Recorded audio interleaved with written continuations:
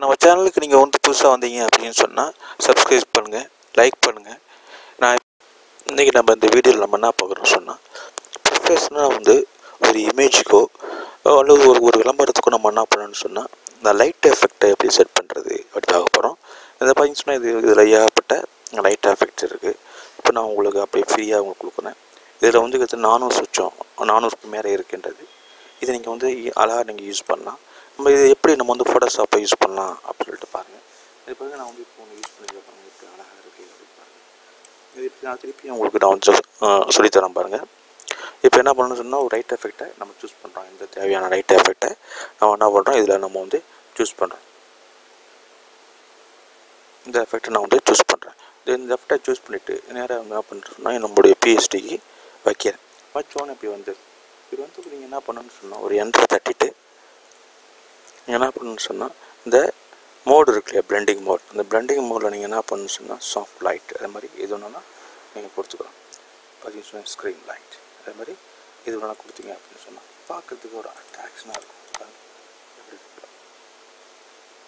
எப்படி இருக்கு பாருங்கள். இப்போ இந்த இமேஜுக்கு வந்து ஒரு அழகு சேர்க்குது.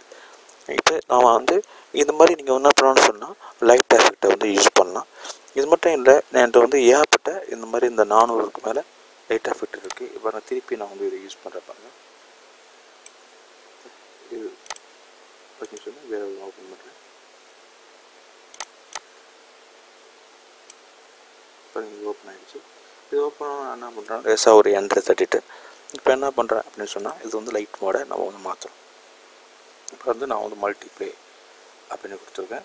மல்டிப்ளே கொடுத்து நான் என்ன பண்ணுறேன்னு சொன்னால், இந்த இமேஜை வந்து அந்த ஃபோட்டோவுக்கு மேலே தூக்கி வச்சுக்கிறேன். அப்புறம் இந்த ஃபோட்டோக்கு மேலே வச்சுக்கிறேன். வச்சு நம்ம என்ன பண்ணுறோன்னு சொன்னால், இந்த ஃபோட்டோவோட இந்த லைட் எஃபெக்டை நம்ம வந்து சொன்னால் கிளிப்பிங் மாஸ் பண்ண போகிறோம். பார்த்தீங்கன்னு சொன்னால் கிளிப்பிங் மாஸ் பண்ண பாருங்க.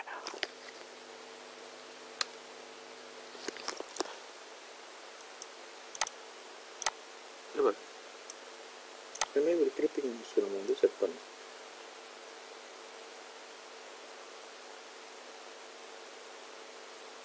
இது மாதிரி கிளிப்பிங் மாஸ்க்கு இது மாதிரி ஒரு பேய் உருவம் இது மாதிரி வந்து ஒரு முகத்தில் போய் காட்டுறது, இது மாதிரி வந்து நம்ம வந்து அழகாக நம்ம வந்து செட் பண்ணலாம். இப்போ வேறு ஒரு இமேஜை நம்ம வந்து கிளிக் பண்ணிக்கிறோம்.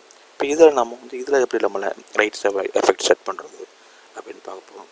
இப்போ இந்த ஒரு அழகான ஒரு லைட் எஃபெக்ட் இருக்குது. செலிப்ரேஷன் டார்க் 5 ஒர்க்குன்னு இருக்குது. இதை நான் கிளிக் பண்ணி பேஸ்ட் பண்ணிக்கிறேன். பேஸ்ட் பண்ணிவிட்டு எப்படி கிளிக் பண்ணுறேன், கிளிக் பண்ணிட்டு ஒரு என்ட்ரை கிளிக் பண்ணிக்கிறோம். இப்போ நம்ம என்ன பண்ணுறோன்னு சொன்னால், இதோடைய மோடை வந்து நம்ம மாற்றுறோம்.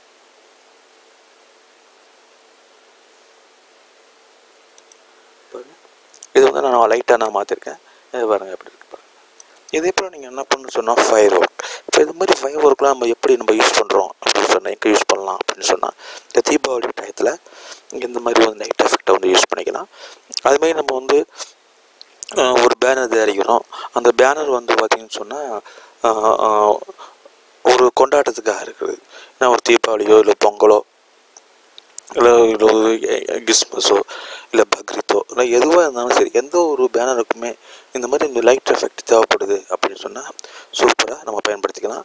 இந்த லைட் எஃபெக்டை வந்து நம்ம என்ன பண்ணணும்னு சொன்னால், ஒரு இமேஜ் மேலே கிளிப்பிங் மாஸாக உருவாக்கினா நல்லாயிருக்கும். அதே போல் வந்து ஒரு டெக்ஸ்ட்டுக்கு உள்ளே நம்ம என்ன பண்ணுறோன்னு சொன்னால் ஒரு லைட் எஃபெக்டை வந்து கொண்டு வரலாம். இப்போ வந்து நான் என்ன பண்ணுறேன்னு சொன்னால், ஒரு லைட் எஃபெக்டை வந்து எப்படி வந்து டெக்ஸ்ட்டில் கிளிக் பண்ணுறது அப்படின்னு பார்க்க போகிறோம். இப்போ நான் வந்து ஒரு டெக்ஸ்ட் எஃபெக்ட் வச்சுக்கிறேன். இப்போ இந்த மாதிரி ஒரு லெட்டர்ஸ் இருக்குது. இந்த லெட்டர்ஸ் நான் என்ன பண்ணுறேன், லைட்டில் இப்படி இருக்குது. இன்னொன்று நான் என்ன பண்ணுறேன்னு சொன்னால், இன்னொன்று லைட் எஃபெக்டை இதை நான் கொண்டு வரேன்.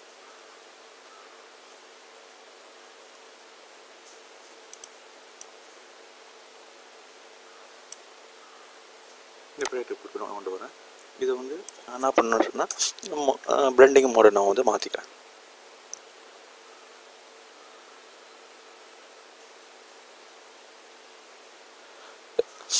இப்போ நான் வந்து இதை நான் வந்து ஓவர்லே சாஃப்ட்லேயே மாற்றிக்கிறேன்.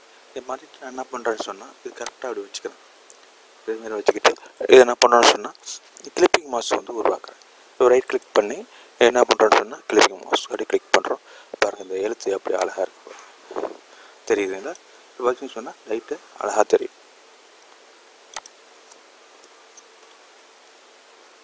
இது மாதிரி நம்ம என்ன பண்ணணும்னு சொன்னால், ஒரு ஃபோட்டோவுக்கு ஒரு டெக்ஸ்ட்டுக்கு ஒரு இமேஜுக்கு நம்ம வந்து உள்ளே நம்ம வந்து லைட் எஃபெக்டை வந்து கொடுக்கலாம். இதனால் நம்ம வந்து நம்மளுடைய ப்ரெசன்டேஷன், நம்மளுடைய பேனரோ அல்லது வெட்டிங் இன்விடேஷனோ இங்கே எதுக்கு வேணாலும் நம்ம இதை வந்து நம்ம வந்து பயன்படுத்தலாம். அந்த லைட் எஃபெக்டை பார்க்க லுக்காக இருக்கும். மோஸ்ட்லி நீங்கள் வந்து பார்த்தீங்கன்னு சொன்னால் இது வந்து வீடியோ எடிட்டிங்க்கு நம்ம பயனுள்ளதாக இருக்குது இந்த லைட்டிங் எஃபெக்ட். அது மட்டும் இல்லை அப்படின்னு சொல்லி நீங்கள் ஆல்பம் க்ரியேட் பண்ணால் கூட இந்த லைட் எஃபெக்டை நீங்கள் வந்து ஈஸியாக யூஸ் பண்ணிக்கலாம். இந்த மெத்தடில் நீங்கள் என்ன பண்ண சொன்னால் ஒரு லைட் எஃபெக்டை தூக்கி வைக்கிறீங்க, அது என்ன பண்ணு சொன்னும் போது இந்த பிளெண்டிங் மோடை நம்ம சேஞ்ச் பண்ணாவே போதும், மிக அழகான ஒரு லைட் எஃபெக்ட்டு நமக்கு கிடைச்சோம்.